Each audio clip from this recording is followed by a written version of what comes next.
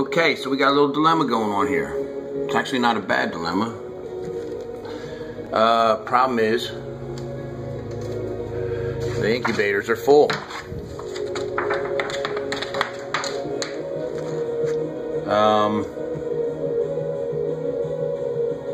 Yeah, I got a couple of these incubators.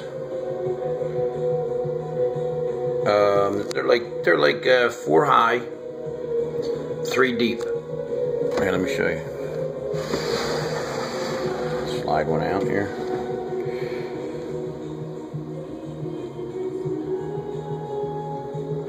So anyway, problem is they're full, and we still got some more clutches to go. The other years, it worked out pretty good. It was like maybe 2 clutches hatched. A couple days later, they laid 2 more clutches, so it was pretty weird. The incubator would always be full, but it would be 2 in, 2 out. So, unfortunately, this time we got a lot of clutches still coming up, and the 2 incubators are full. So, we had to break out. Hold on a second here.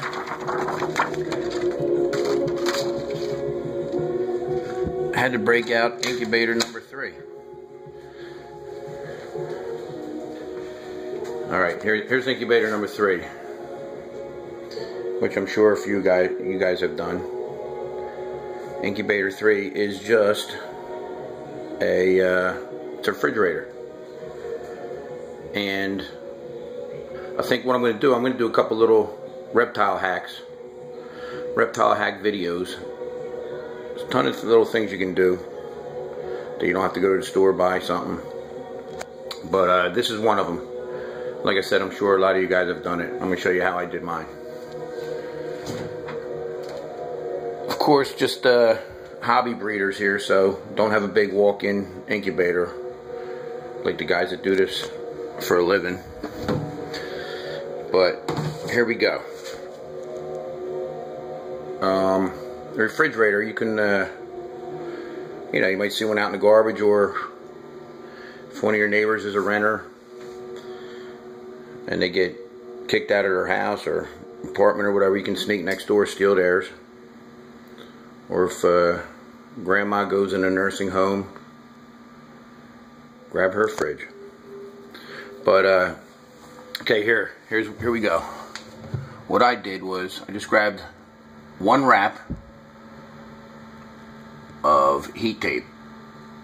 It goes all the way down, wraps the bottom, up the sides, and then I shoot out the top of the fridge. And I'm connected to a Ranco up there. It's all different kinds of heat controllers out there, but you know, you can pick one up at one of the Reptile shows. They're all wired already. All you got to do is plug your heat tape into it, set your temperature, and actually you can see down here you got the probe. This probe here is for the going to the Ranco or whatever you're going to use. The other one's just a cheap thermostat that you know, the indoor outdoor temperature you can put on top just to make sure you're keeping temperature. Let's see. Grabbed a couple computer fans. Very cheap. I got one on the top facing one way.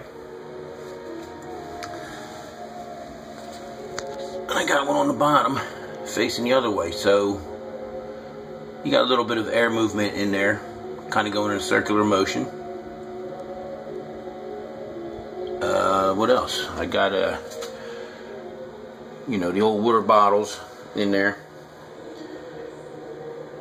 The reason you do that is when you're opening and closing the incubator, those water bottles are still heated up to the temperature it was, and it goes right back up to temperature. Or if you got a you know, you might have a power outage or something, and that'll get it right back, or you know, keep it warm in there while the electric's out. But that's it. We are going to be starting cutting, actually going to cut some eggs today, probably some tomorrow, and for the next couple weeks it's going to be pretty good. So we've thrown up some more of them corny little videos of the egg cutting, but you just never know, something weird might come out of there. Two-headed something, I don't know, but anyway. Alright, there you go. Simple, crude, but it works very good.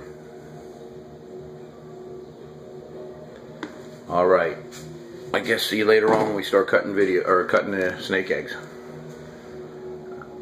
Later.